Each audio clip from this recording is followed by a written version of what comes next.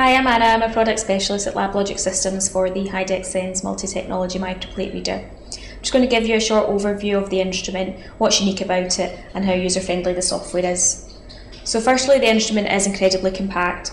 It's only 20 centimetres wide, which makes it useful for labs where space is a premium, and also if you do need to put it into environmental control cabinets.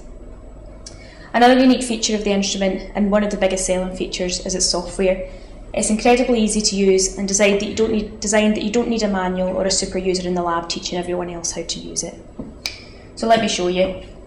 Firstly, when you open the software, the home page is essentially like a recent call list on your phone.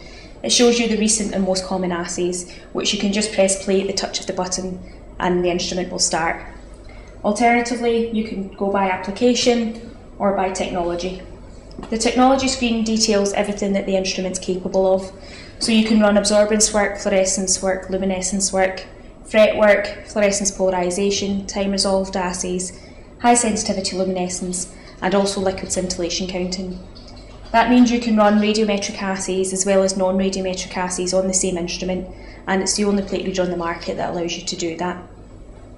So if I was to click on fluorescence, for example, it's got common assays already set up on the left-hand side with the settings already preset for you. On the right-hand side in blue is the custom templates, and again you can also create a new one by just hitting this tab, and it takes you to the screen to set up your own template. So by default you've got a 96 well plate, but on the left here you can choose any plate size that you want from 1 to 1536 well, and you just drag over the plate map what wells you want to read and press set read area. From here you can customise the plate further. You can add in replicates if you want to run things in duplicates or triplicates, and it will split your plate map accordingly and work out all your statistics for you. And you can add in blanks, standard curves, and it will work all your unknown concentrations out for you. On the next tab is the assay settings. This is where you would choose the excitation, the emission that you wanted to run, the number of flashes, whether you wanted to read from the top or the bottom, and from here you would just press play. You also do have some other options. You can drag in other technologies to the right hand side if you want to do multiplexing. It will run these one after the other for you. And down at the bottom here you've got options for incubating and shaking, temperature control up to 65 degrees, kinetic assays, and also well scanning to read multiple points within the same well.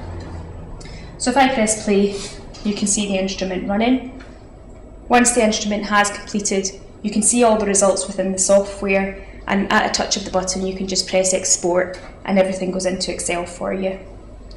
So you can see here it's got all your replicate statistics, your results by individual wells, your standard curve plotted for you automatically, and then when you export, everything's in Excel for you. So you've got your results by plate, results by well, all your replicate statistics worked out for you, your standard curve plotted automatically, and the information tab gives you all the settings that you've used should you need to go back and repeat that. So this just gives you a short overview to the software and what the instrument's capable of, but please do contact us for more information and a free no obligation demonstration on your site.